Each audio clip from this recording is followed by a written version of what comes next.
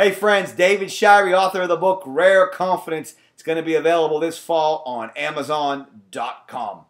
Let's talk today about the dreaded hidden decision maker that shows up at the most inopportune times, mainly when you thought you were getting the check and getting the contract signed.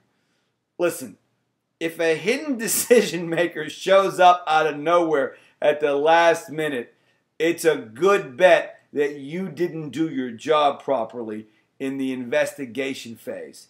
And part of that is finding out from them, hey, listen, when you buy this sort of fill in the blank, exactly how have you done it in the past? No, really, tell me physically, how have you done it? Who has to sign it? Who else is involved in this decision? The last time you bought fill in the blank, how did you do it? Specifically, how was it done? If you're not asking that question, there's a good chance that the dreaded hidden decision maker is going to rear their ugly head.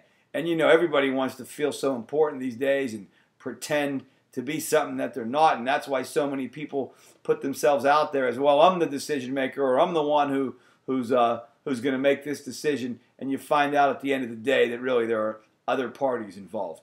Hey friends, I'm speaking these days to groups on sales and confidence, as well as helping companies with their growth strategies and coaching executives to achieve higher levels of achievement. To find out how I may be able to help you, check out davidshirey.com.